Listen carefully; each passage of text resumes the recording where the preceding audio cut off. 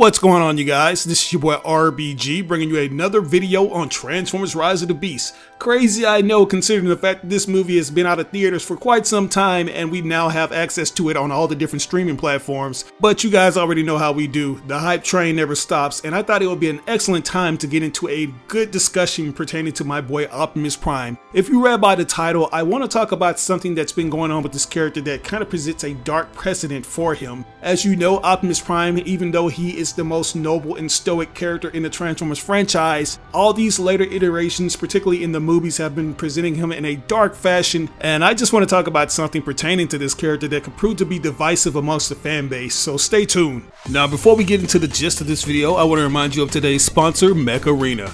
Do you ever just get into your mech and wonder, what's this all about? Where am I headed? The answer to that, my friends, is the League divisions. Mech Arena is a killer mech shooter that's super easy to get into, but there are a few things to do straight away so you can really see what the game has to offer. And the first thing is Progress Division 9. That'll unlock more things for you to do in the game, such as tournaments, 5v5 death matches, and free-for-all mode. What's a division, you ask? Well, it's one of the first ways you'll progress in Mech Arena. Win matches and you'll earn ranking points. Earn enough ranking points and you'll go up a division. Like, I feel like I'm playing with purpose when I take my mech on the battlefield. And in fact, I actually am, because right now we're giving away skins for free via gameplay. After that, we're introducing an epic sci-fi themed event, bringing spectacular new maps and the chain gun, which is a new heavy duty weapon, the Scorpius, an attacker mech with a powerful javelin array ability, and a new heavy duty pilot with an awesome unique look. So why wouldn't you want to indulge in this mech mayhem, man? Jump in it right now. You can do so by installing the game via my link or scanning this QR code. It's free to play on Android, iOS, and the PC. And if you use my link, you'll get bonuses worth $30. We're talking one skin, one Prodigy crate, and 5,000 credits to help kickstart your game. So what are you waiting for? Jump on that deal right now. If you're quick enough, you can add me as one of your friends and we can play some matches together. Good luck, and I'll see you on the battlefield.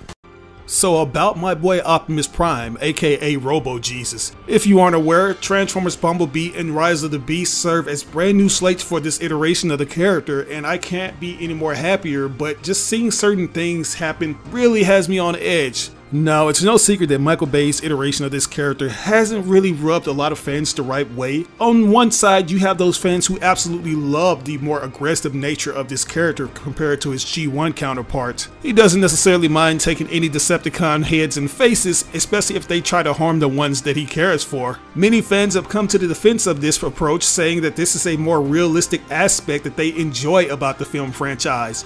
They insist that any character that's been thrusted into war and seen many of their colleagues be slain by their enemies would go mad and seek out retribution, and I honestly agree with this sentiment. Like, this version of Optimus, it seems like as the series progressed, Bay Optimus became more violent in his pursuits and he threw diplomacy out of the window. If you went into the first film like me, you felt like he could have been a little more aggressive, especially when fighting his longtime enemy Megatron. He was getting straight up served, and it took a human in order to save him, and I didn't quite like that. It felt like a lot of people didn't like that. A lot of fans felt like Optimus should have been on equal footing with Megatron as opposed to it being a one-sided battle. And I can't help but feel like Michael Bay took those words to heart, because what we got in Transformers Revenge of the Fallen was a far cry from what we got in the first entry. As soon as he hits the ground landing after hitting that epic entrance, we see him slay Demolisher. But this time, it's not because he's being attacked by a Decepticon. He does this because Demolisher delivers a message to him that rubs him the wrong way. The fallen shall rise again. Not today.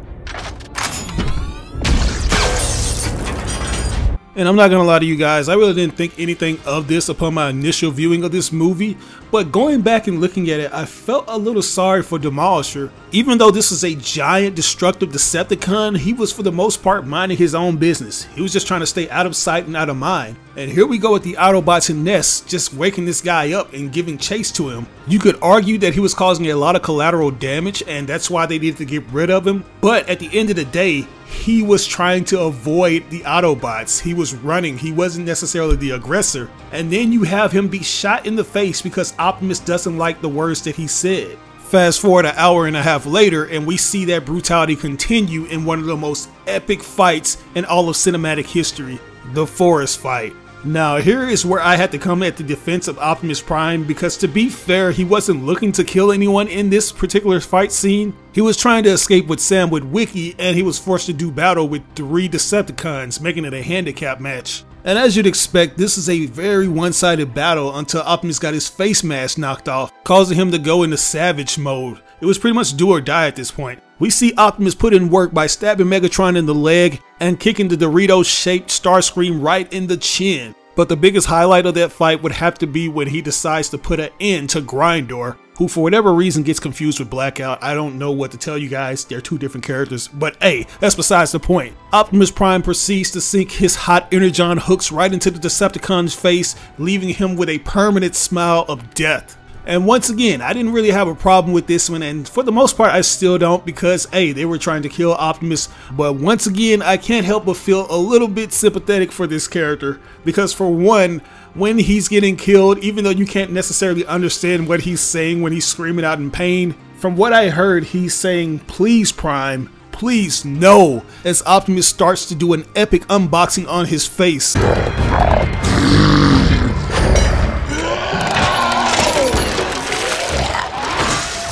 I can't help but feel like the G1 Optimus would have stopped as soon as he heard this, because he's a more merciful character. But once again, this makes it abundantly clear that this is a realistic setting, and had Optimus been easier on Grindor, he probably would have got killed by the same robot that he showed mercy to. Everything feels brutal and over the top. And look, I get that lethal force is necessary in war, but this version of Optimus is way extra about it. I will kill you. You die.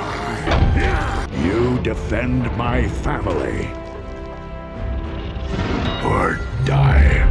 This lesson could be your very last. If you threaten my life one more time today, I'm in my car and I'm off home. Most of the fights don't feel heroic, and he executes characters like he's in a Mortal Kombat simulation. In some moments, it seems like he's actually enjoying killing these characters. For example, when he's fighting the Fallen and he has him on the back of his feet, we see him execute the Decepticon founder by taking his face, something that would become very synonymous with this version of Optimus Prime. And it's not necessarily that move, because we've seen him do that before. Like I just mentioned that he did it with Grindor, but it's what he says when he takes the Fallen's face.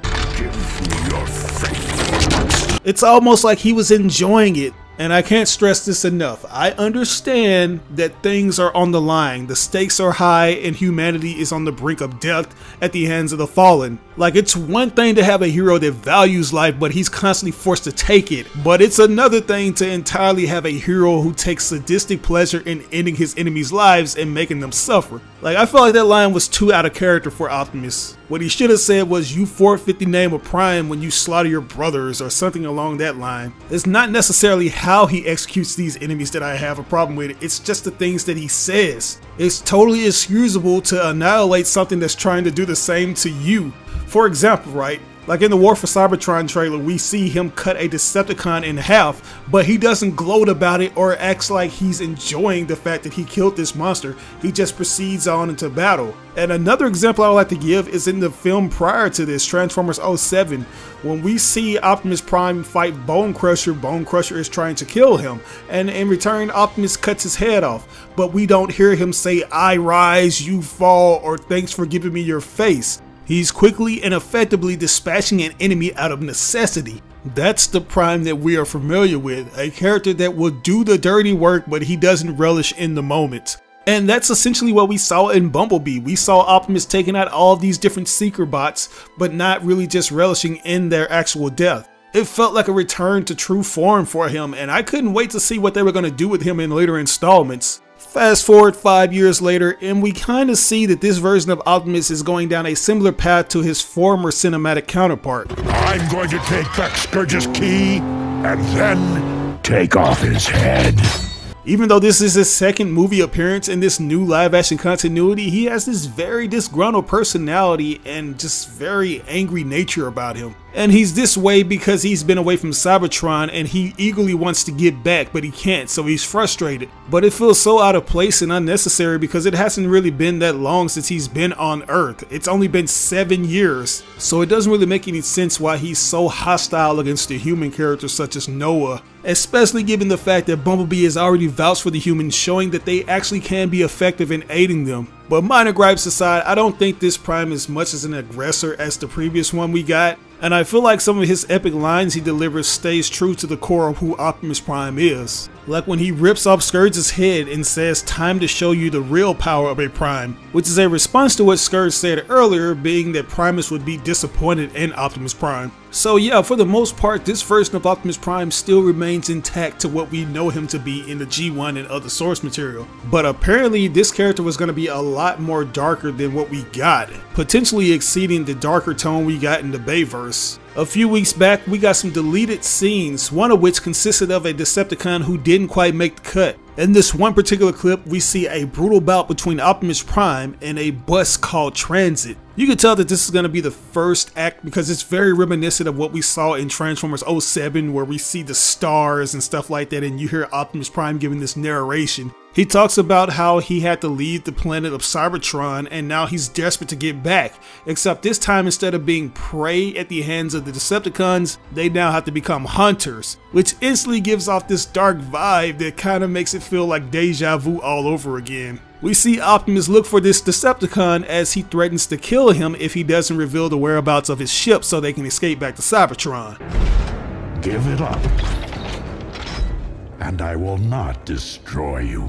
The clip then proceeds to go into this big slugfest that has these animations that vary from preliminary to nearly complete. After the fight ends and Transit reveals that they destroyed the ship and that Optimus Prime will never be able to escape this miserable planet, Optimus blasts the bus Decepticon smooth through the chest. So yeah, as you hear, this is a very dark scene, and if you ask me, it was very reminiscent of what we got in Transformers Revenge of the Fallen, where Demolisher tells Optimus that the Fallen will rise again, and Optimus responds by shooting him in the face. It's not necessarily the Prime we know, but he's not completely enshrouded in darkness. But apparently, if this scene would have gone on longer, it would have been darker than anything that the Bayverse ever produced. Apparently the scene was supposed to end with Prime killing Transit and dumping him into the Hudson River, where he would join dozens of other Decepticon corpses slain by the legendary Autobot leader. The director Stephen Caple Jr. explained when they screened it to people, they were like, "Damn, this is kind of dark." He responded saying that it was kind of dark, but he thought it was a movie he wanted to make, but then he started to realize it is dark and it felt a little darker than what he wanted it to be,